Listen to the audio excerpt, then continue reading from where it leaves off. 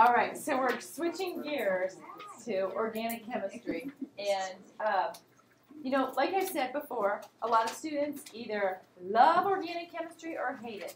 It is very different than the first 2 units we've been working on. So just keep that in mind. Be prepared. It is not at all similar. You won't need a calculator. You won't need a periodic table. Yeah, if you're a visual learner, this really appeals to you. Now, there are flashcards for this unit. They're blue flashcards, so be sure to memorize your blue flashcards. And I think I have it on the schedule, but just make sure you do that. All right, so organic chemistry. You hear everything organic. Organic foods are better, this, that. So when referring to organic foods, they're talking about foods that are grown without chemicals, right? So they don't have the pesticides. Organic chemistry is the study of carbon-containing compounds. It's not the study of organic food, but there's some overlap there, but because food has carbon in it. So.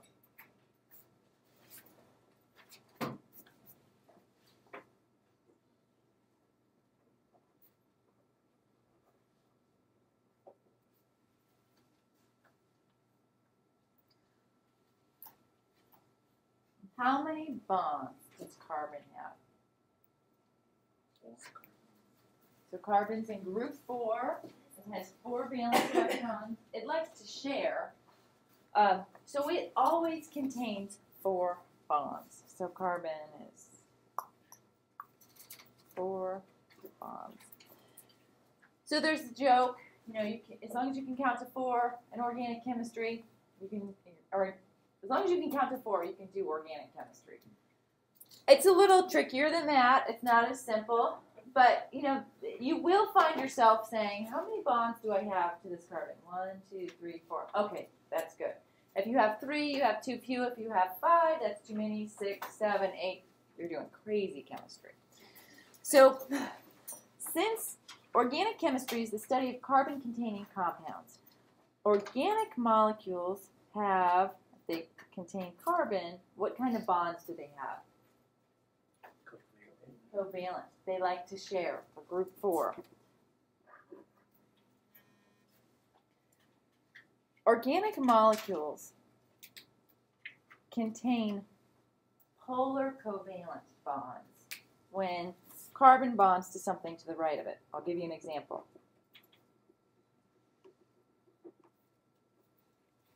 We just went over polar covalent in Unit 2. So if I have a carbon-oxygen linkage like this, I'm just going to put lines to simplify it. So there's, carbon has 4 bonds, but I'm not going to put any other atoms to complicate it. This bond, carbon-oxygen bond, is going to be polar covalent. That's what I'm talking about. So this bond is going to be polar covalent.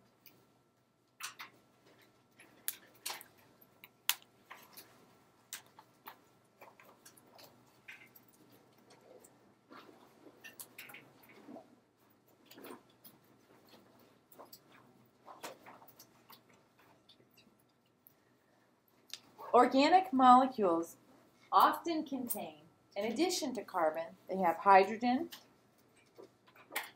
nitrogen, and oxygen.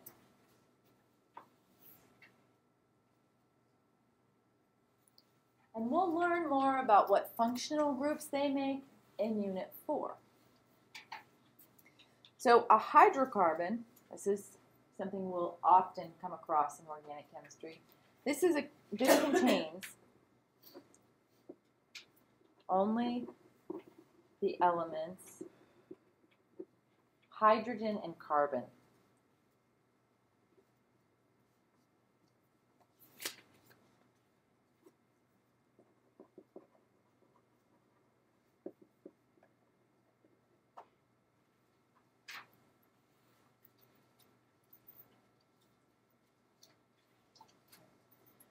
a lot of times students think hydro means water, you know, so they think hydrocarbon, water carbon, but it's just hydrogen and carbon.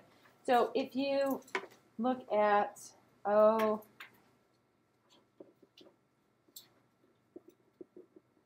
this is ethane.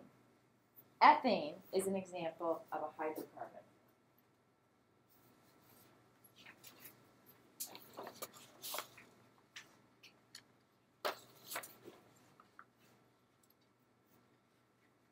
Showing you this example of a hydrocarbon makes me think of the roots in organic chemistry, counting roots. I'm going to show you those real quick, and these aren't on your blue flashcards, but they're helpful to know. They'll get you a long way in organic chemistry. So, meth is 1. And when I say 1, I'm talking about the number of carbons. So just wherever you have extra space, maybe at the bottom of your next page. And I'll do it on the bottom of the next page too. So, okay, so the bottom of this table. So the root, and then the number of carbons. So meth, 1 carbon. F, as in ethane, that we just did, was 2 carbons.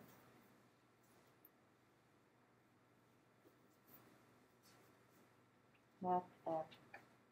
Prop is 3 carbons.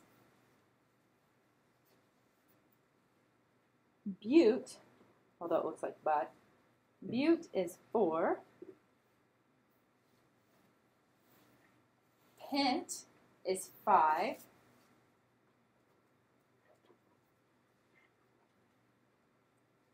Hex is 6. Hept is 7. Oct is 8. Non is 9.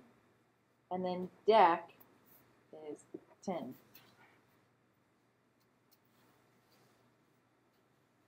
So when you hear, you go to the gas station and you fill up your car with gas, you see that each gasoline has an octane rating.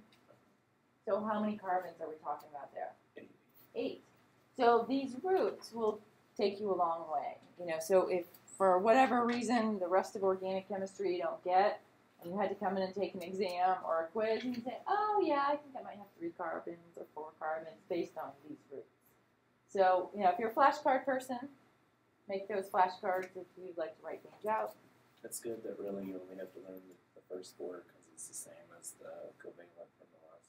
Right, exactly. There is overlap. So, and that's the one nice thing about chemistry. It is a cumulative subject. So the longer we go forward, the more we're kind of reviewing units 1 and 2 and 3. So even though, oh wait, I do know that. So you'll see that again and again. So hopefully when you get to the final, which seems like way in advance, but it's going to sneak up on us, you'll be better prepared because you're always studying. So let's go over the differences between organic and inorganic substances. The main thing about organic substances, they contain carbon, right? Inorganic substances, thank you, do not, I should know, do not contain carbon.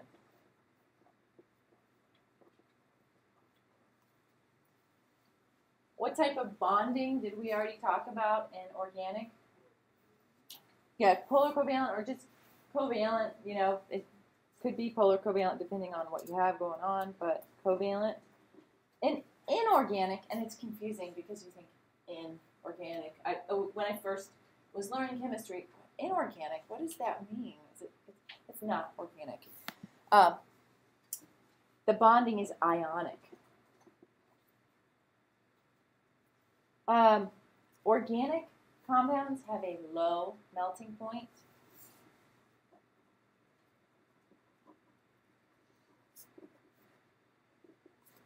Inorganic compounds have a high melting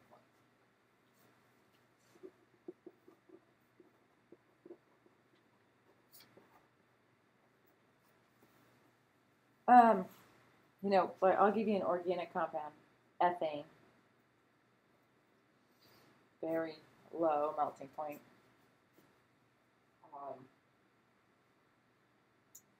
Like -Celsius. Whereas an inorganic compound would be like NaCl. That has a very high melting point. And sometimes throwing salt on a fire, you know, without those.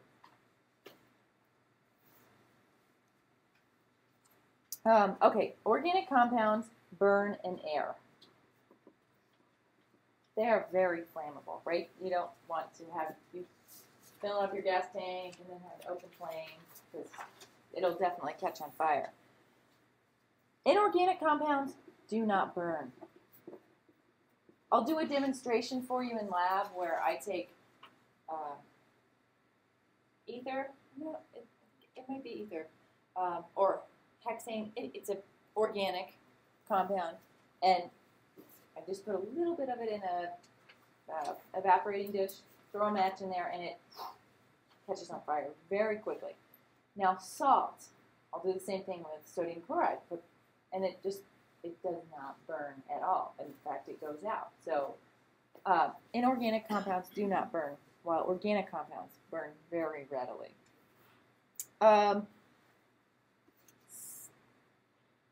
Soluble, okay, that's what I said. Soluble. So soluble in organic solvents. So when I say soluble, I mean it dissolves in. So an organic compound will dissolve in other organic solvents. So this is called non-polar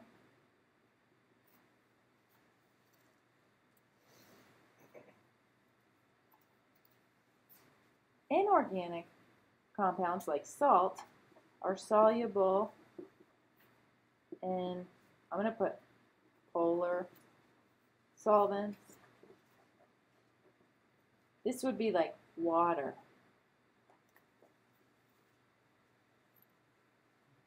So sodium chloride will readily dissolve in water. If you tried to put it in, say, hexane or octane or gasoline, it would not dissolve. So it has to be a polar solvent. And that has to do with the like dissolves like. Inorganic compounds, when I say polar, you might be thinking of the polar covalent, but we're talking about solubility. When we get into this more in Unit 5,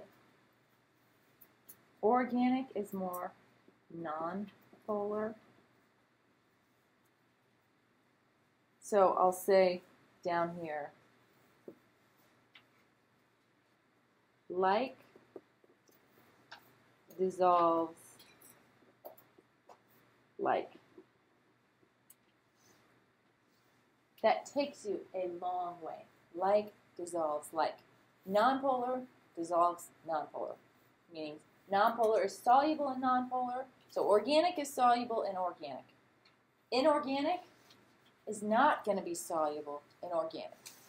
So it's you use this all the time. You probably just don't realize it. So that's why, like, you put salt and water to boil water, and it's going to eventually dissolve in there. Right. But we're human and we have water in us, and we're a lot of organic and inorganic. So. Right, and we have those lipid bilayers too that kind of have dual permeability. You know, so you have some organic and you have some inorganic, some polar. So it's a good point you bring up. You know, if you think about household applications of this like dissolved like, if you ever have an annoying thing, like you pull off a sticker on, you know, maybe it's you buy a new plastic container, trying to get this sticker off, and it just will not come out. You got a little bit of it off, but the rest of it stays stuck on. Oh, it's so annoying. It's made up of organic compounds. So if you do something like, if you try to use water and soap, it's really not going to work that well, and then you start scratching it, it's not going to take it off very well, it's going to destroy it. But if you use something like a little bit of vegetable oil, that will take it off. You know, like little tricks like that. You know, if you think about, what is this more like? Is it more non-polar? Is it more organic? Or is it more water-soluble? So, little tricks like that you're talking about like dissolves like. The last point of comparison is that organic compounds are considered non-electrolytes. And when I say non-electrolyte, that's no ions formed. You know, you might think about, especially for those of you in the health field, you get these IVs, they have electrolytes in them, they have different ions. But organic compounds do not form ions, so they are considered a non-electrolyte. Inorganic compounds, on the other hand, they're ionic compounds. So they are going to form electrolytes. So they are called electrolytes.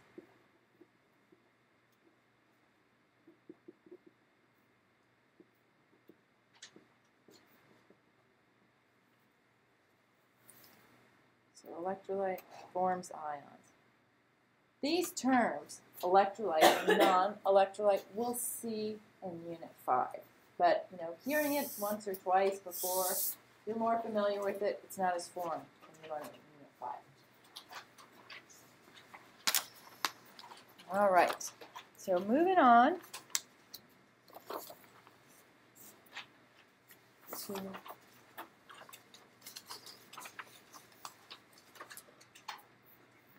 page 3. By the way, I think organic chemistry gets a very bad reputation when you hear about it, and it's the most impossible thing. Organic chemistry is my favorite thing. You know, it's really cool. I hope you find it to be that way too. So it's not unfun. Okay, we're going to talk about the functional group. That's the reactive portion of a molecule.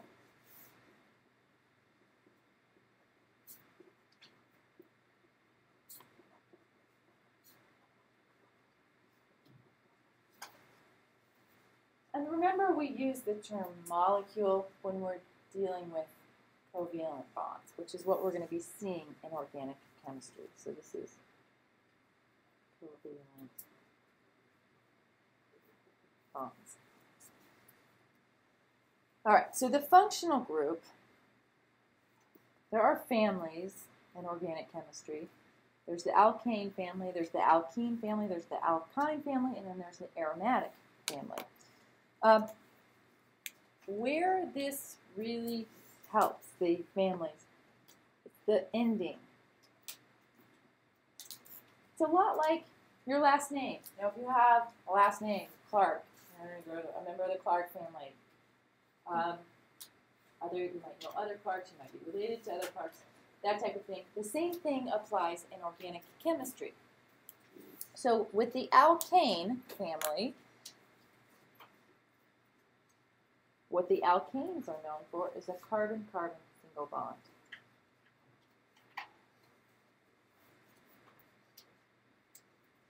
So this bond right here is a single bond. And I want to give you an example of an alkane so that you can kind of put together those roots that I gave you and then these endings. You can go very far in organic chemistry with just this information. So if I said Propane,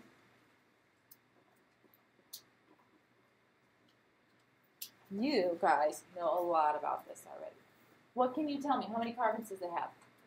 3 carbons. What type of bonds? Single. So it's 3 carbons held together by single bonds. That's it. So, you could start drawing a structure of propane. Now, the way I drew the structure is very simple. You will notice that my carbons don't have 4 bonds. This is just the bare bones structure, and we'll talk about this a little bit later. This is called a skeletal structure. A skeletal structure is just very simple. You can see you don't get distracted by other atoms in it. So I'm just going to keep these simple for now. But a little later on, we'll start putting in hydrogens and making the 4 bonds. Now, an alkene, this has the bond between these 2 carbons is a double bond. That's what's unique about the alkene family. So that is a double bond.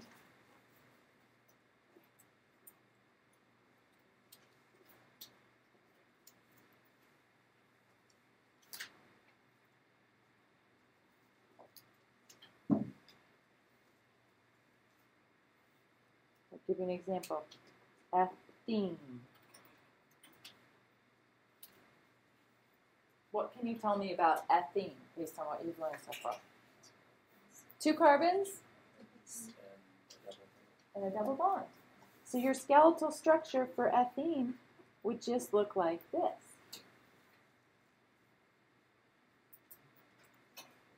So now you probably are going to be able to read the labels on all these crazy chemicals that they have in some of your foods. Hopefully you try not to eat too many of them, but you can pick out these different chemicals, organic chemicals. So alkyne, that family has a triple bond.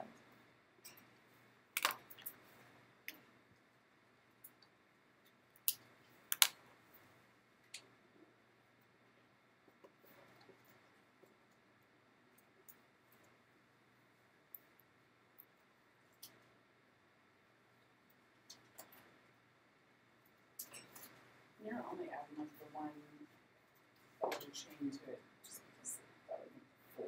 Right. So you could only have 1 train coming off. Exactly.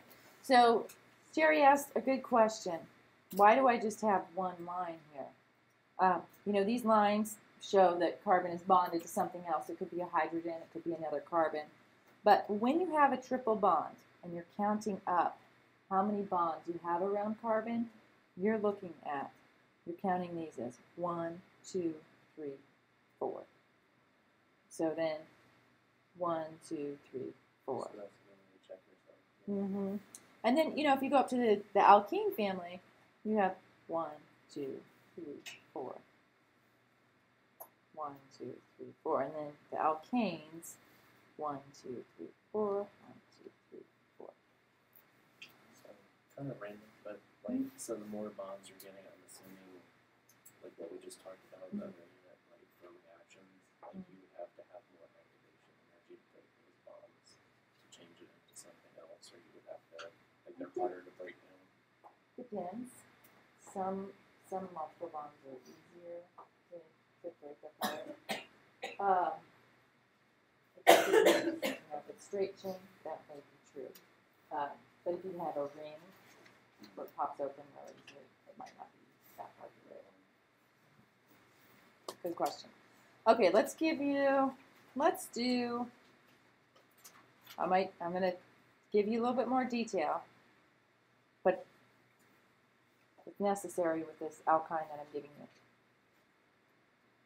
you. 2-butene.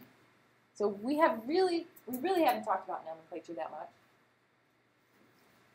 Sorry, this is crooked. But you can tell me a lot about this molecule already. How many carbons in it? 4. The YNE tells you that it's in triple bond.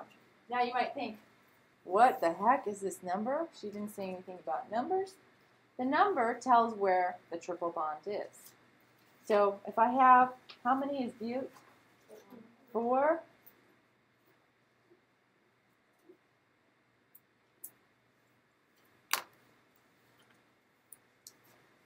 So you number your carbons, and we'll get, I'm just giving you a preview so that when we get to this in nomenclature that you don't say, what?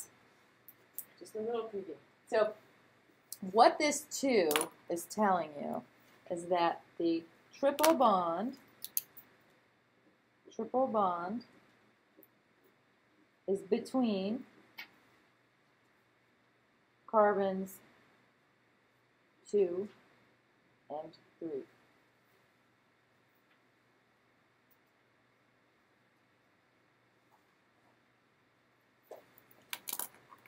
So I'm just going to add my triple bond there.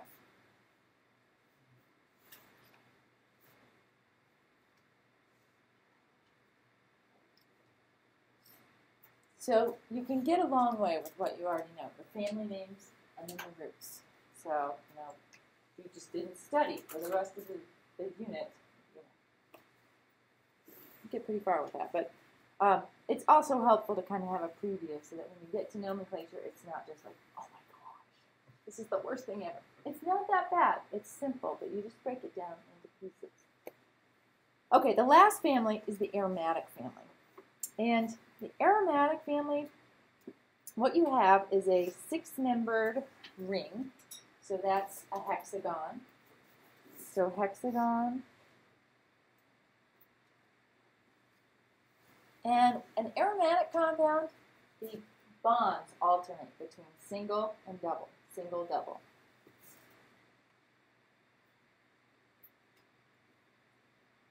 So aromatic structures can be drawn several ways.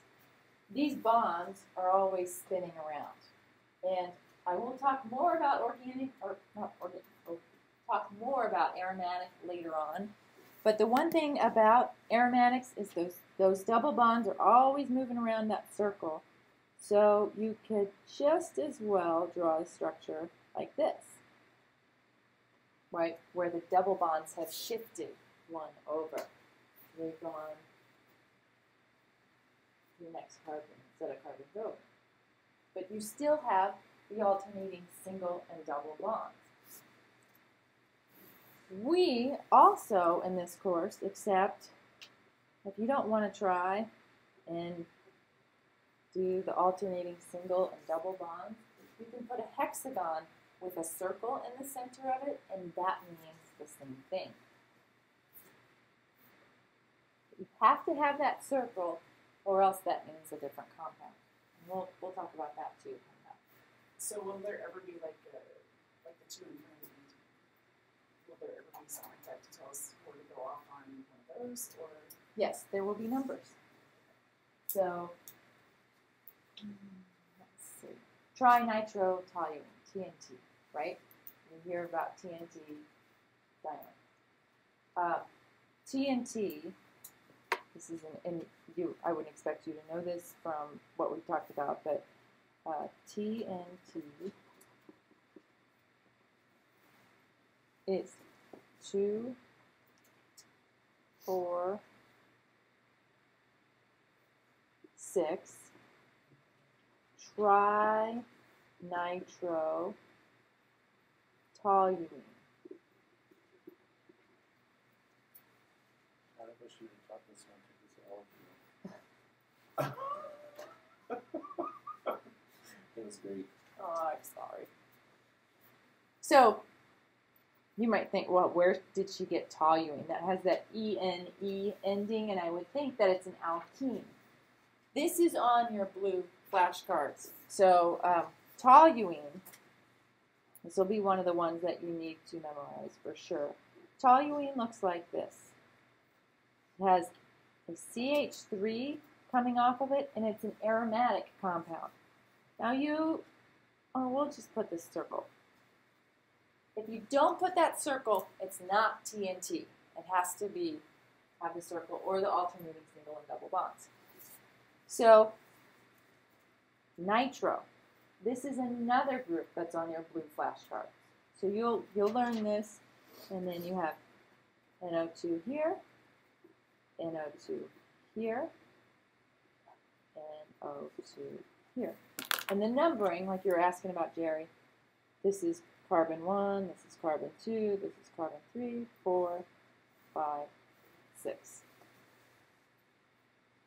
So those would tell us, does it always go 1, 2, or can it shift? It can shift around depending, and we'll get into this, the nitty gritty, you know, depending on whether you're dealing with benzene or toluene, whatever it is.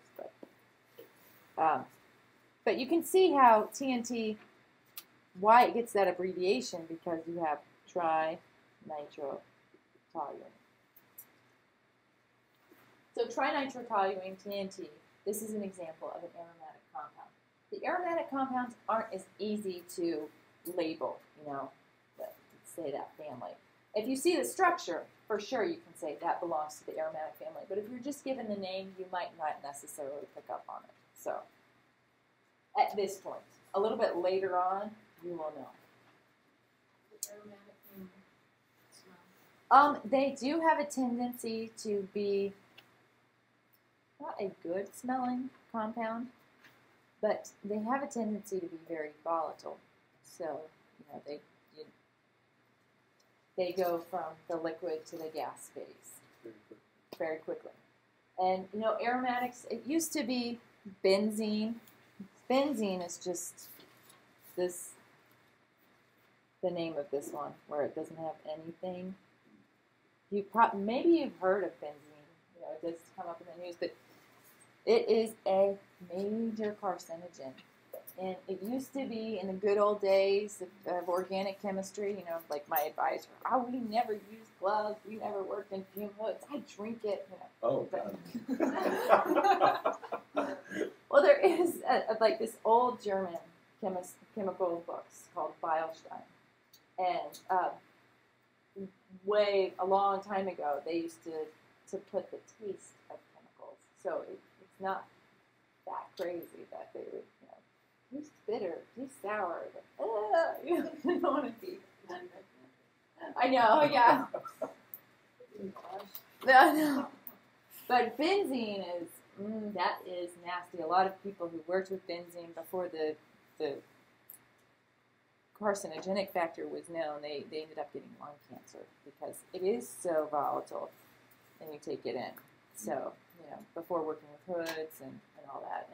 And a lot of solvents that were used, you know, 50 years ago are not used anymore because they're just so nasty. So. Okay, so we learned about alkanes, alkenes, alkynes, aromatics. We learned a little bit more about nomenclature, which we're going to see a lot of nomenclature in organic chemistry. And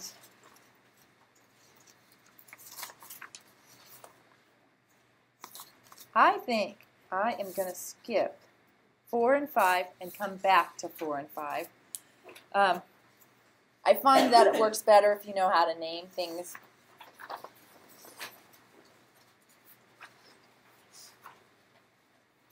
Before.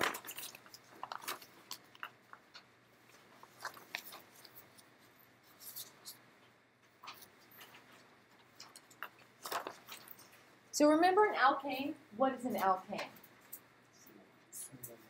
Yes, so it is a hydrocarbon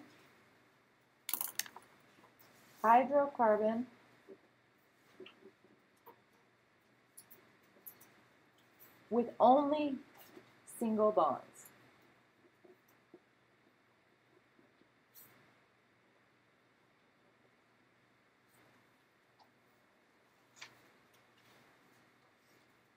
In organic chemistry, names and structures are very important. So we kind of talked about names. We're going to learn a lot more about names now. But the structural formula, you know, we learned about names in Unit 2, but we didn't really draw them out. You're going to be drawing them out in organic chemistry. So there are a few ways to show this. There's a complete structural formula. In a complete structural formula, all bonds are shown.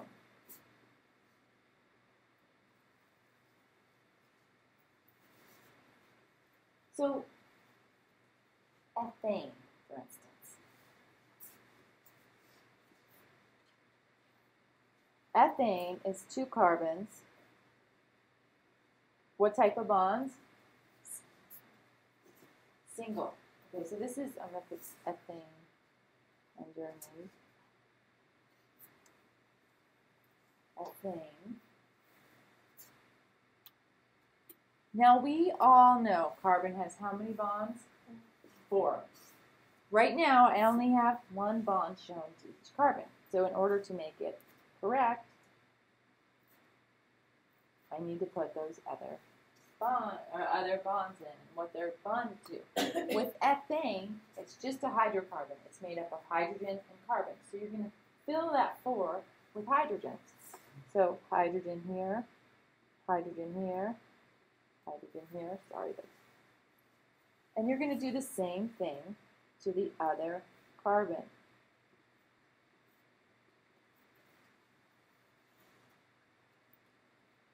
That is the complete structural formula for ethane.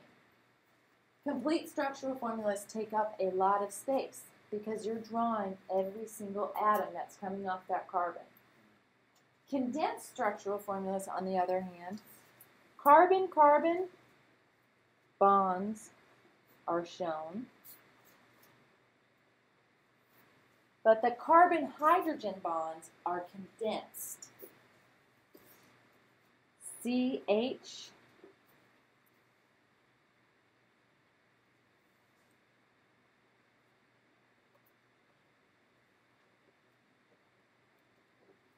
So you just kind of squish that down. So when you're looking at ethane, and you're looking at it making it into a condensed structural formula, all these bonds are going to be squunched down. So in that first carbon, how many hydrogens do you have coming off? 3. So it looks like that. And then the second one is going to be CH3. Now, would it be wrong if It would not. You will see that sometimes. And that's to clarify. This structure, I would accept. I have no problem accepting. But it might be misleading because it's saying, oh, this carbon is connected to 3 hydrogens. That's not actually how it is. You know from your complete structural formula that this carbon is actually connected to this carbon. So sometimes, in order to clarify that, you might flip your H's to the other side.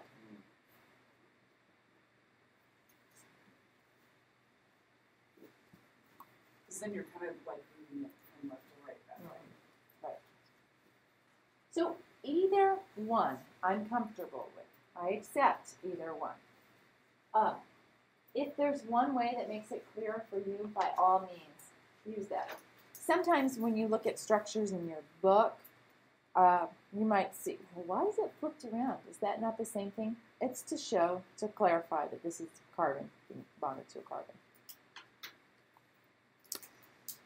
Okay. Now, straight chain alkanes.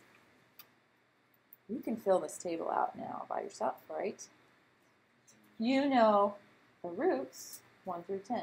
So straight chain alkane with 1 carbon would be called methane. Good.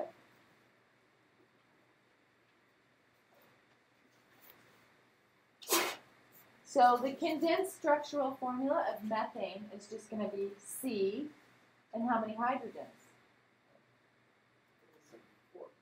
4. Because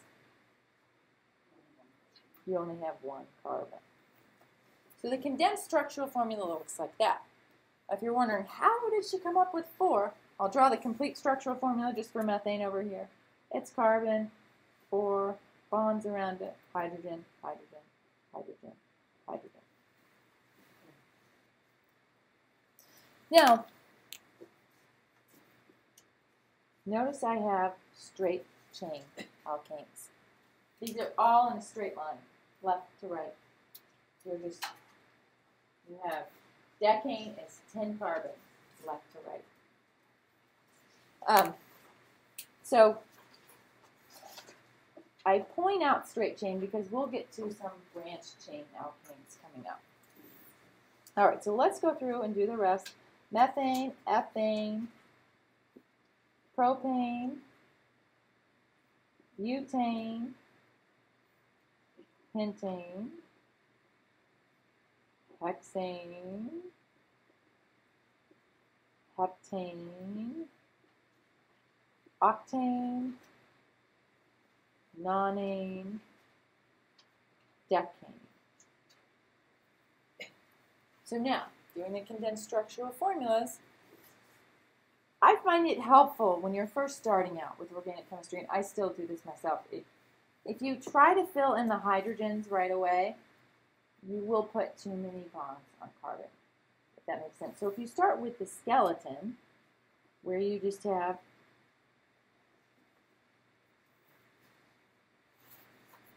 like that, and then fill in your hydrogens.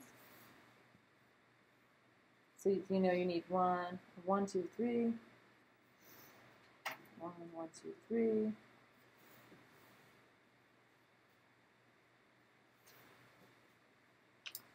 And then propane, 1, 2, 3. So how many does this end carbon need? 3, good. And this other end needs 3 as well. And then we have two bonds here, so the center one needs 2. That's huge. A lot of students get into the habit of just CH3, CH3, CH3. That alarm will go off, right? Ring, ring, ring. That's 5 bonds to carbon. Can't happen. So, okay. All right. Butane, 4 carbons, 3 hydrogens on the end, 2 hydrogens in the center, and the 2 center carbons. What you're finding, did you have a question in that? Oh, what you might be starting to see is that with each increase in number, we're just increasing the number of CH2s. So propane has 1 CH2, butane has 2 CH2s. How many do you think pentane will have? 3. So you can see structures written like this. CH3, CH2, parentheses, and it's going to be 3 CH2s. Don't do that. If you don't like it, by all means, don't do it. But sometimes you might see a structure and you're like, what is that? What's that mean? But it's just the same thing. Will you ever put anything like that on a test? We don't usually do it, but I always let students know about it because it can throw you off if you come across and you're like, what is this? You know, but it's just the same. 5 carbons, CH3, CH2, CH2, CH2, CH3.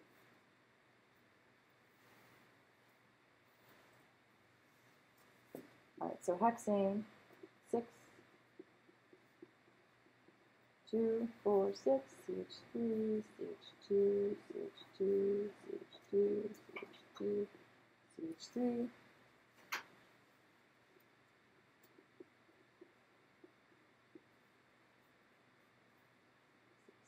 7. So I'm just going to leave these carbons, and I want you to practice filling in your hydrogens. 4, 6. In organic chemistry, you will find yourself talking to yourself a lot, and that's okay. Do it because counting, numbering, naming. Did you say 10 is when you know? I will say rings starting at 3 carbons.